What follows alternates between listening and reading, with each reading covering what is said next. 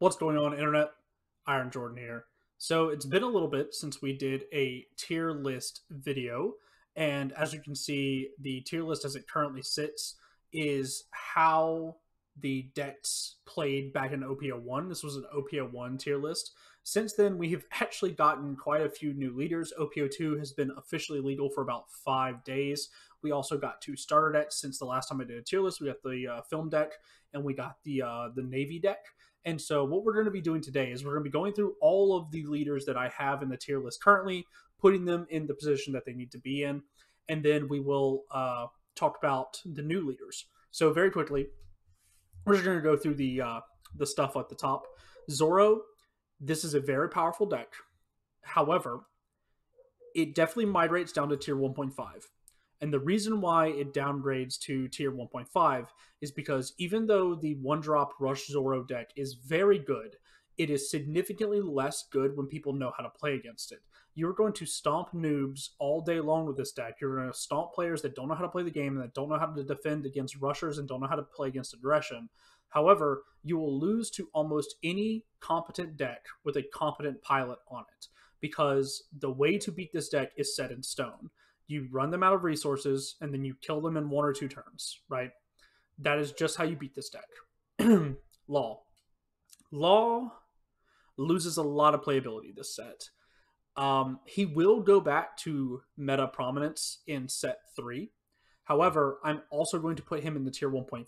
I actually potentially might put him in tier 2 because this deck is still good, but it's just, it can't beat black. It just can't. It doesn't have a good matchup into Whitebeard. It's just not a very good, it's not a very good option. It's still a good deck, but it's not a very good option. So I'm putting Law in tier 2. Next, we're moving on to Kid. Kid is going to move down to tier 1.5. There's a better green deck. Green is still meta, but there's a better green deck in set 2 than Kid. Tier 1, Luffy, sorry buddy, you're going down to tier 2. This deck is still playable. It's still good. You can still win with it, but it is not anywhere near as strong as it was in set 1, where the value that you got off of, getting the additional Dawn is not as important as having the hand size that Whitebeard gets. So if you want to play red, then you're better off with that. Kaido is also going to sink down to tier 2. Purple did not really get that many good tools. It got impulse down cards, which are nice, and all that other stuff. But the Kaido strategy did not get better. You're still very tied to your field spell. You're still very tied to drawing the appropriate removal spell at the appropriate time. And Black just kind of does that better. So Kaido down to tier 2. So actually, as you can see, none of our old leaders are in tier 1. Dofi is actually going to take a back seat as well and go to tier 2.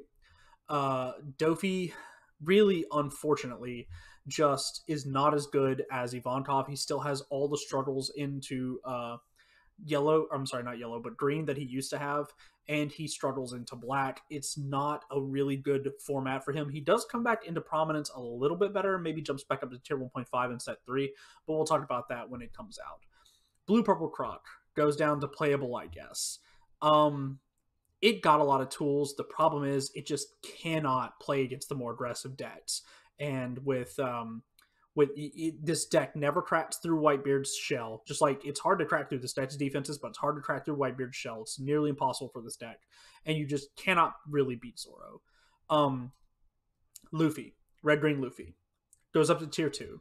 This deck gets a lot better with the film cards. This deck is way more playable with the film cards. I think it's very, very good. And now that I'm actually looking at this, I kind of want to put Law at tier 1.5. I just really don't think... Yeah, I'm going to do it. Law, tier 1.5. It's still a good deck. It loses to 2 of the best decks in the game, but it's still a good deck. The rest of these are going to stay at playable, I guess. Nothing really changed with them. They haven't really gotten any better or worse. There's a better leader. The Odin deck got better cards, I guess, but why would you play Odin when you could play Kinemon? Now we're going to talk about the new stuff. We're going to start at the back and go forward. Sakazuki. This deck is playable, I guess. It's just worse than Smoker. There is a version of this deck that can work, The problem is it needs way more cost reducers that do it continually. So you have cards like the 3-drop Helmeppo and the 4-drop Kuzan and some others that continually apply negative cost effects to your opponent. And when we get to the point where you can constantly have that on static bodies, then maybe this deck will be better, but for now it's playable, I guess. Shanks goes into the king tier. This deck is terrible. This leader's terrible. His effect sucks. You're just better off playing Kaido 100% of the time. Smoker, tier 1. This deck's very good. It just does everything that Kaido wants to do, but better. You're not relying on a field spell. You can have hand size issues, but a good player is going to know not to just dump their hand whenever they're trying to kill stuff. You don't waste your kill spells on things that are not really threats to you, and then you won't have that issue. Also, the kill spells come attached to bodies, big bodies. The deck just is very versatile when it comes to dealing with threats. It's phenomenal. So Smoker goes to tier 1 for sure. It's our first tier 1 contender. Zephyr. Zephyr's tier 1.5. This deck's good. It's not better than Smoker currently. We'll see what the future holds. Zephyr's strength is that it gets access to all of the good black cards and all the good purple cards. Except for 10-drop Kaido, obviously. But you don't really need 10-drop Kaido. You have 10-drop Kuzan. They don't do the same thing, but it does something better for your deck. This deck is good. It's very scary. The main problem this deck has is that you're a 4-life leader, so you're a little susceptible to aggro, and also you don't have a lot of counter power. You can run a lot of 2k counters, but you're limited to how many counter cards you can have in your deck. And once your opponent realizes that you only jammed your deck full of 2k counters and you don't really have any 1k counters, they're just going to start swinging at you for 5k, and that's a little bit of a disadvantage. Magellan, it's playable, I guess. It's arguably better than most of these decks on this tier list. Like, I think it's better than maybe Blue Purple Croc when it comes up to the playable, I guess, territory. This deck is not terrible. It's fine. None of the decks in this tier list or in this tier of the list are terrible. I'm not saying the deck is bad. I don't know, people like the Magellan leader, but it's just really not that good. It doesn't do anything different. It doesn't do anything special, at least not in a way that is conducive to winning games, which is the problem. Emporio Ivankov. This is my deck of choice for the format just because I'm a blue player. Well, it's one of my decks of choice because I'm also playing Smoker. But Ivankov is going to go straight to tier 1.5. This is a better blue deck than Dofi was. It loses to green a little less hard, although it still has a tough time, and it's really bad into Whitebeard. Like this, if the Whitebeard player is any kind of intelligent, you will never win the game as Ivankov because you just do not have enough punching power at the end of the game to crack through his shields. But the deck is very good. And it puts blue in a little bit better of a position than it was in last format, where it was, yeah, the color was playable, but it was, objectively worse than purple, red and green. It's as good as a lot of those colors. It just doesn't. This would be a tier 1 deck if it had better game against Whitebeard, straight up. But it doesn't. So tier 1.5 it goes. Sanji. This is a tier 2 deck. There's a lot of really cool things that you can do with this deck. There's a lot of really cool tech that you can do with this deck. Buddy Michael has been playing this pretty often, and the deck is sweet. It's actually kind of powerful sometimes. It's just really, really good. So I think that this deck actually has a little bit of a future in the format. Can't wait to see what it does whenever it gets more support.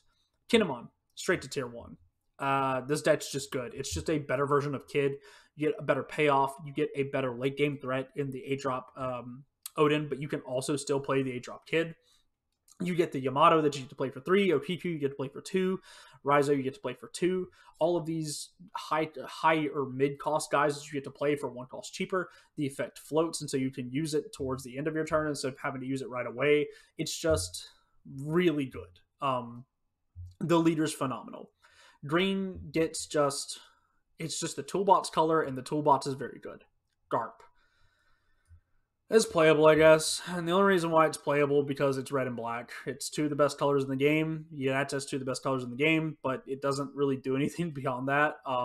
This deck is not that good. It's fine. A good pilot can win with any. Realistically, a good pilot can win with King, but that doesn't mean that the deck is good. You know what I mean? The leader just doesn't do anything. If Red Black had a good leader, this would be a different story, but Garp just doesn't bring enough to the table himself to justify playing Black outside of Smoker and Red outside of Zoro or Whitebeard or even Law. And then moving on to the Big Daddy, we got Whitebeard. This is the best deck in the format, so it's going straight to tier 1. If you have not played against Whitebeard yet, consider yourself lucky. This deck is so hard to crack. It's insane how defensive he is at the end of the game. You look at the card, you read it, you go, oh, well, I just got to wait till he kills himself, and then I just do the final point of damage. But they have so many defensive cards between blockers and between all the good red counters that red has, between guard point and radical beam. Like, you're talking about having to go to 11k, or you're talking about having to go to 10k before they have to use more than one card out of their hand to defend it, because Radical Beam is just so bloated stat wise, and I do think is a is a candidate for the first ever ban card, because that card's insane. It's the main reason why Whitebeard is so hard to kill. But this is the tier list. Let me know what you guys think. Let me know if you guys agree or disagree. Whenever we start to get further into One Piece, 3, 4, 5 sets down the road or whatever, we might not be able to do every single leader, and we might have to shift to just the ones that are meta relevant. But we've got we've got maybe a couple months until that really becomes an issue. So yeah, just to give you a quick little heads up, the tier 1 is, do you want to win? Do you want to be competitive? Play these decks, and if I had to put them in an order, I'd probably do them like this, with Whitebeard being first, Kinemon, then Smoker. In tier 1.5, I would probably say this is the order for tier 1.5. For tier 2, I would say the order probably goes something like this. For the King tier, that's pretty easy. Uta's just, man, I don't know. Uta's better than King. For the playable, I guessed here, oh man, these are all basically the same. They're all basically the same. I'm not touching this. I don't care about this tier. There's too many decks in the playable, I guess, category. But yeah, no, this is the tier list. This is how I would rank all of the decks in One Piece currently. I don't think I missed any of them. Let me know if I did, and I'll amend it. But yeah, let me know what you guys think. What deck are you playing in OP-02? And why did I give your deck a bad rating? But I otherwise hope you guys enjoy the video, and I'll see you in the next one.